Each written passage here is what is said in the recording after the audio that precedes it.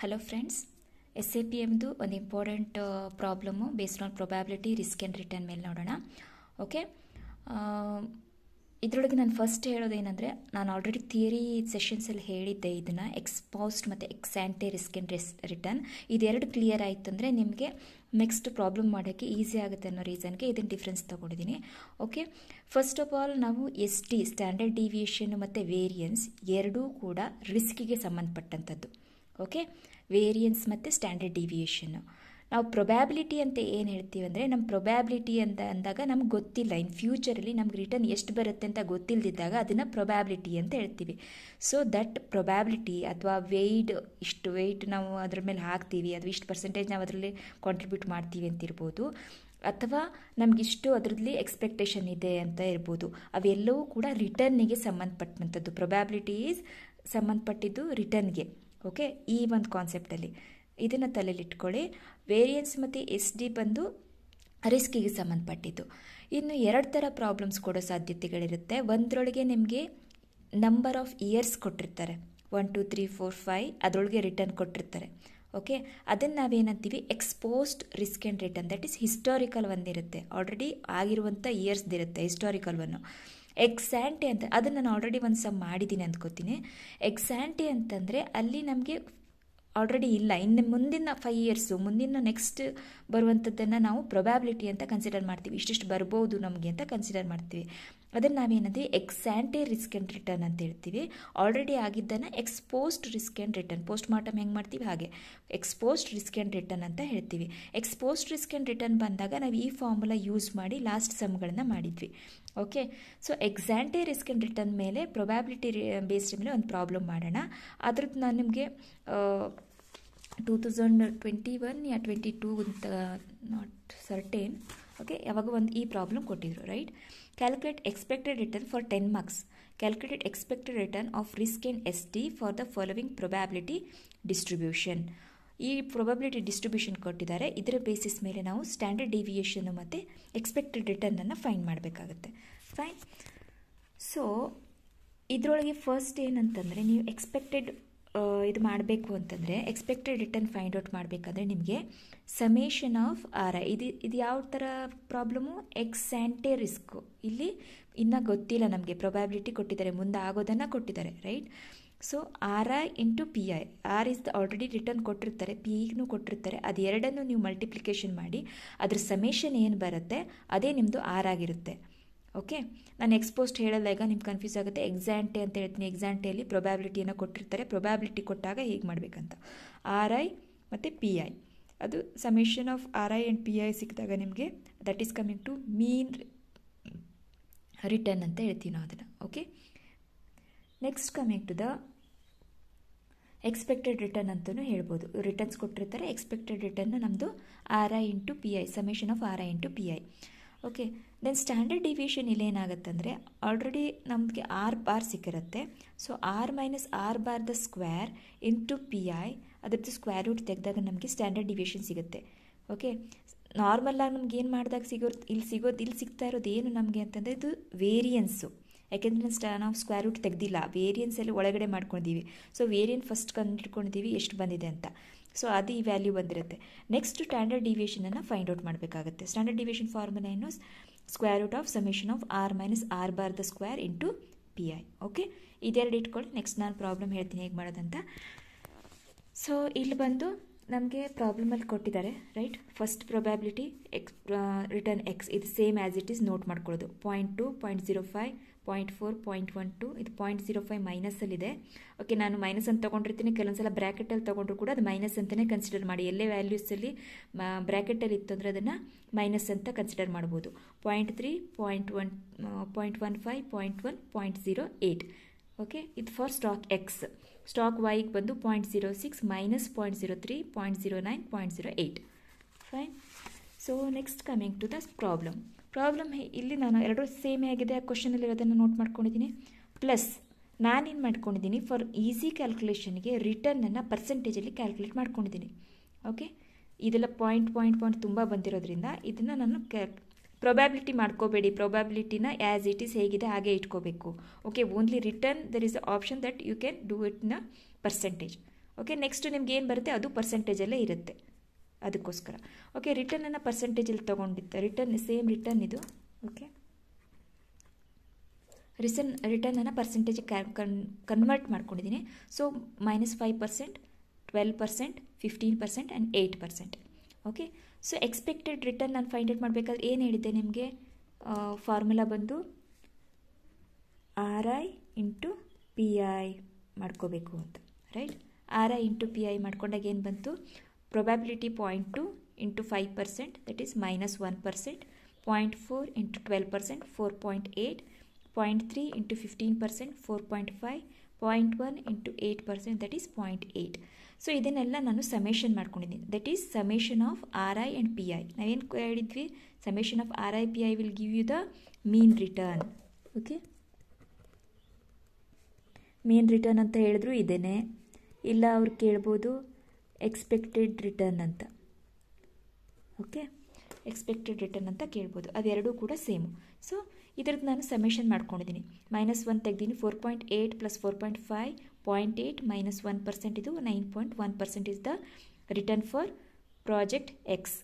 Okay, ಅಥವಾ security X. Next ಇದು R minus R bar the square, ಇದು variance find out ಮಾಡಬೇಕು, standard division ಮಾಡೋಕ್ಕೋಸ್ಕರ ಈ ಕಾಲಮ್ ಬೇಕಾಗಿದೆ ನಮಗೆ. R minus R bar the whole square into PI.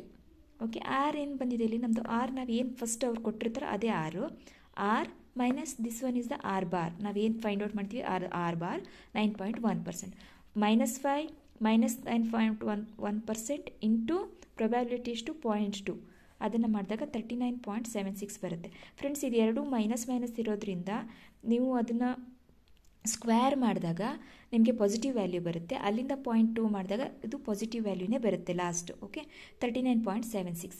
Then next one 4.8 ಇದೆ. Okay, ಇದೇನು ನಮಗೆ ಯೂಸ್ ಇಲ್ಲ, ಸಾರಿ. ಇಲ್ಲಿ R ಇದೆಲ್ಲ, R 12% -9.1%, ಅದ್ರದ್ದೇನು ಬರುತ್ತೆ ನಮಗೆ balance, that is square into 0.4 will get 3.364. So ಇದೇ ಥರ ಮಾಡಿದಾಗ ನಮಗೇನು ಸಿಗುತ್ತೆ, R minus R bar the square into PI, the summation comes to 53.68. ಆ ಸಮೇಷನ್ನೇ ನಮ್ಮದು ವೇರಿಯನ್ಸ್ ಆಗಿರುತ್ತೆ.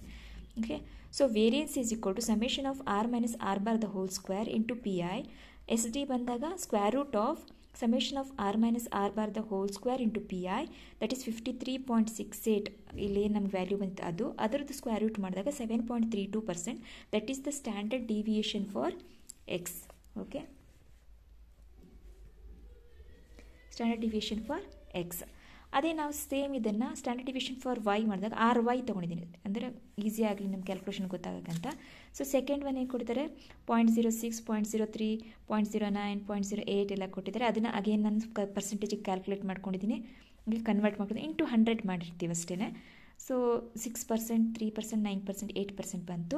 Then expected return ಕಂಡುಹಿಡ್ಕೊಂಡಿದ್ದೀನಿ.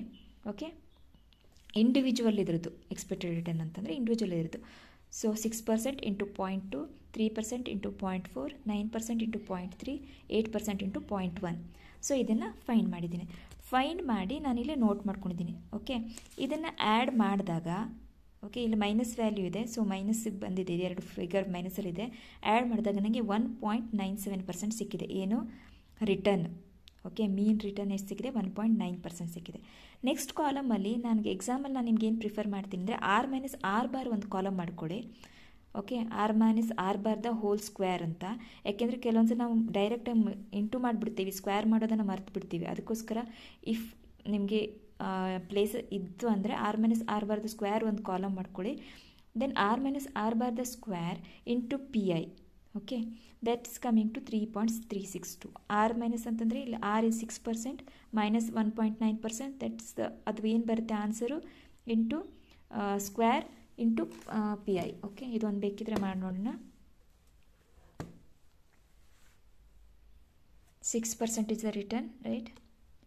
6 minus ನಮ್ಮದಿಂದ 1.9 coming to 4.1. 4.1 square ಮಾಡಬೇಕು, ದಟ್ ಇಸ್ ಇಂಟು 4.1. ನಿಮ್ಮ ಕ್ಯಾಲ್ಸಿಯಲ್ಲಿ ಸ್ಕ್ವೇರ್ ಇದ್ದರೆ ಅದನ್ನು ಡೈರೆಕ್ಟಾಗಿ ಮಾಡ್ಬೋದು. 16.81. ಓಕೆ, ಇಂಟು PI ಎಷ್ಟಿದೆ ನಮ್ಮದು, 0.2.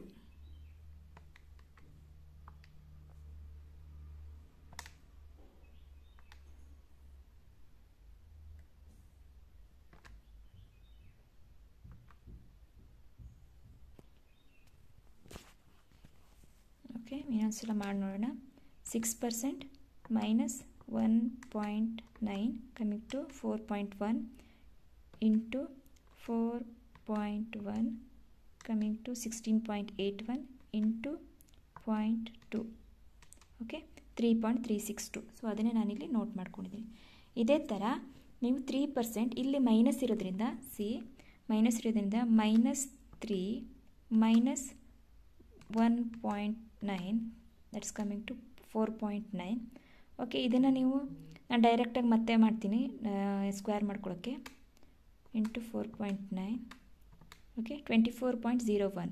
ಬಟ್ ಇಲ್ಲಿ 2 ಸಲ ಅದು ಮೈನಸ್ ನಾವು ಇಂಟು ಮಾಡೋದ್ರಿಂದ, ಸ್ಕ್ವೇರ್ ಮಾಡೋದ್ರಿಂದ ಇದು ಮೈನಸ್ ಹೋಗ್ಬಿಡುತ್ತೆ. So 24.01 into 0.4 that is 1. ಸರಿ, ಇಲ್ಲೇನೋ ಮಿಸ್ಟೇಕ್ ಆಯಿತು. 3% sorry -3 minus 1.9 coming to 4.9 into 4.9 is equal to 24.01 into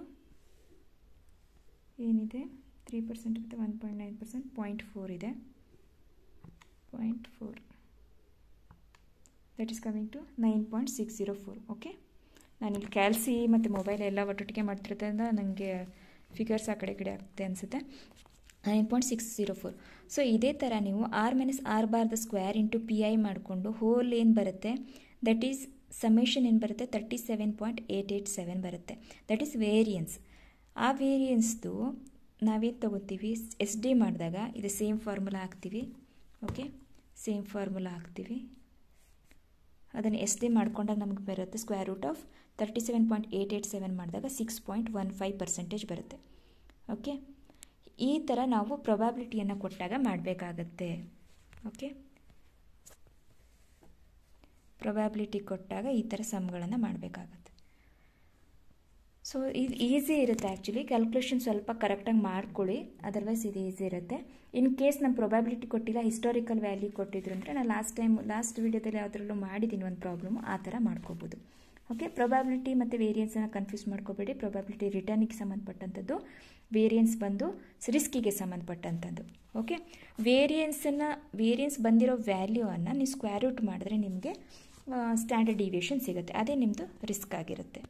okay, so ಇದರಲ್ಲಿ ಯಾವ್ದು ಸಜೆಸ್ಟ್ ಮಾಡ್ತೀರಾ ಅಂತ ಕೇಳ್ಬೋದು. ಯಾವ್ದು ಸಜೆಸ್ಟ್ ಮಾಡ್ತೀವಿ ಅಂತ ಈಸಿಯಾಗಿ ಗೊತ್ತಾಗುತ್ತೆ, ರೈಟ್? ರಿಟರ್ನ್ ಇಲ್ಲಿ ಜಾಸ್ತಿ ಇದೆ, ಇಲ್ಲಿ ರಿಟರ್ನ್ 1.9% ಇದೆ. ಹಾಗೆ ಇಲ್ಲಿ ರಿಸ್ಕು ಎಕ್ಸಲ್ಲಿ ಜಾಸ್ತಿ ಇದೆ, 7.32%. ವೈಯಲ್ಲಿ 6.15% ಇದೆ. ಇಲ್ಲಿ ನೀವು ಡೈರೆಕ್ಟಾಗಿ ಹೇಳೋಕ್ಕಾಗಲ್ಲ, ರಿಸ್ಕ್ ಕಡಿಮೆ ಇದ್ದಿದ್ದನ್ನು ಚೂಸ್ ಮಾಡ್ತೀನಿ ಅಥವಾ ರಿಟರ್ನ್ ಜಾಸ್ತಿ ಇರೋದನ್ನು ಚೂಸ್ ಮಾಡ್ತೀನಿ ಅಂತ. ರಿಟರ್ನ್ ಜಾಸ್ತಿ ಇದ್ದಿದ್ದು ಚೂಸ್ ಮಾಡಿದ್ರೆ ನಿಮಗೆ ರಿಸ್ಕು ಜಾಸ್ತಿ ಆಗುತ್ತೆ. So as per the rule, ಈ ನಮ್ಮ security ರೂಲಲ್ಲಿ higher the risk higher the return. ಇದೆಲ್ಲರಿಗೂ ಗೊತ್ತು, this is the standard rule. So it depends on the investor. ಅವರು ರಿಸ್ಕ್ ಅವರ್ಸ್ ಆಗಿರ್ತಾರೆ. ರಿಸ್ಕ್ ಅವರ್ಸ್ ಅಂತಂದರೆ ಅವರು ರಿಸ್ಕ್ ಬೇಡ ಅನ್ನೋರಿದ್ದರೆ ಕಡಿಮೆ ರಿಟರ್ನು ಕಡಿಮೆ ರಿಸ್ಕಿಗೆ ಹೋಗ್ಬೋದು. ಇಲ್ಲ ನಾನು ರಿಸ್ಕ್ ತೊಗೊತೀನಿ ಅಂತಂದರೆ, ರಿಸ್ಕ್ ಸೀಕಿಂಗ್ ಇದ್ದರೆ they can go for higher return higher risk. Okay, depends on there nature and risk appetite, right? This is how we solute. ಇನ್ಯಾವುದಾದ್ರು problems ಇತ್ತು, ಏನಾದರೂ ಕನ್ಫ್ಯೂಷನ್ ಇದ್ದರೆ ಪ್ಲೀಸ್ ಮೆಸೇಜ್ ಮಾಡಿ, ನಾನು ಟ್ರೈ ಮಾಡ್ತೀನಿ ಮೀನ್ while. Okay, otherwise all the best for the exam.